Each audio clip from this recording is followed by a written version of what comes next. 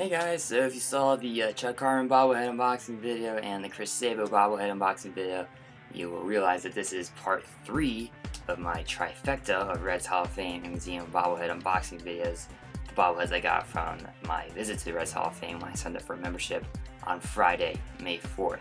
This is the final bobblehead unboxing video for that trip, so let's just hop right into it, unbox this thing and see how it looks. It is of Ernie Lombardi, the legendary Red who went on to the National Baseball Hall of Fame. You can see what the bobblehead looks like right there. It's got the Reds Hall of Fame and Museum logo in the top corner.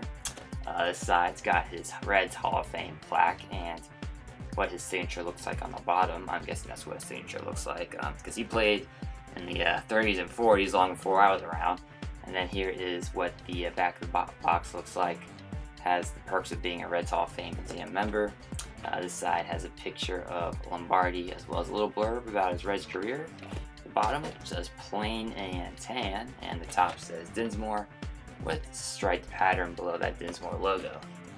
Now Lombardi, if you've ever been to my website, I've written posts of bobbleheads I think that the Reds Hall of Fame and Museum should have given out, or the ones I want them to give out, and Lombardi is on that list, so I am ecstatic that they finally, looks like they finally read my website and decided to deliver with the Lombardi bobblehead, which I'm very, very happy about.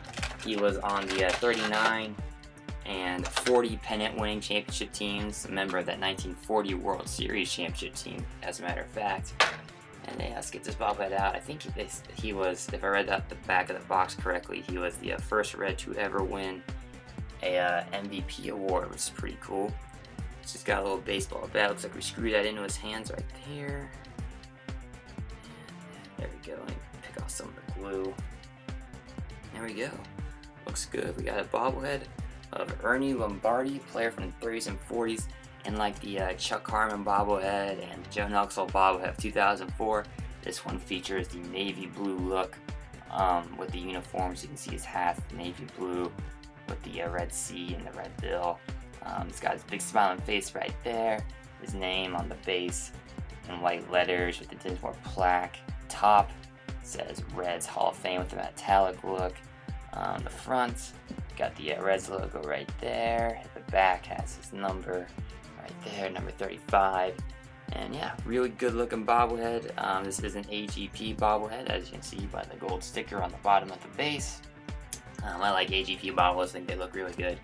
And yeah, this one's bobbling really well too. So Ernie Lombardi, bobblehead I've been wanting for a long time for the Reds, or the Reds Hall of Fame to make. Reds Hall of Fame delivered, and I wish they would do more bobbleheads of the Reds from like 30s, 40s, 50s, 60s, the Reds of yesteryear. I mean, they usually do Reds of yesteryear, but I'm talking about like from way back in the day.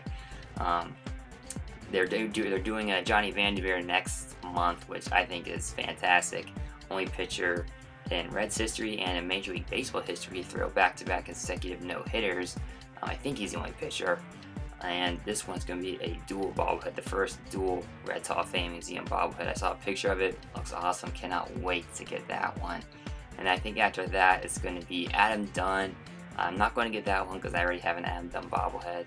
Then Tom Browning when he was sitting on the roof at Wrigley Field. That one actually sounds really cool, so I may have to get that one despite already having a Tom Browning bobblehead in my collection. Then I think the last one for the season is of Johnny Bench, another Johnny Bench bobblehead. They've given out more, the Reds and Reds Hall of Fame have given out more Johnny Bench bobbleheads I think than any other player in Reds history at this point. They gave out, he had his own line 2011. The Reds have given out, I want to say, 2 Johnny Bench bobbleheads by themselves, and then so I think maybe it's like 8, this will be number 9 or number 10, I don't know. There's too many Johnny Bench bobbleheads to count, but I will not be getting that one. So as of now, the only last 2 Reds Hall of Fame Museum bobbleheads I plan on getting, Vandermeer and the Tom Browning on the roof at Wrigley Field. And yeah, so that was the Ernie Lombardi bobblehead. One more look at it, looks really good. And if you like this video, feel free to give it a thumbs up, leave a comment, and subscribe to the channel. Give me a follow on Twitter, and check out my website, cincyfanzone.blogspot.com. Links to both of those are in the description below. And as always guys, thanks for watching.